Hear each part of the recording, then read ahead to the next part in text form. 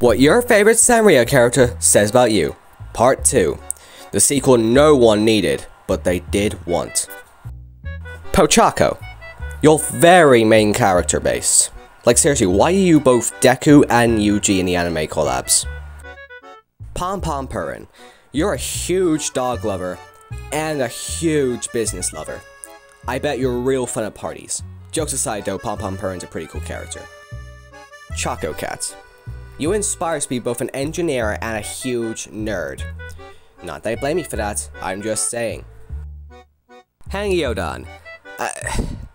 I don't care. I don't care if you like him or not, I don't like him.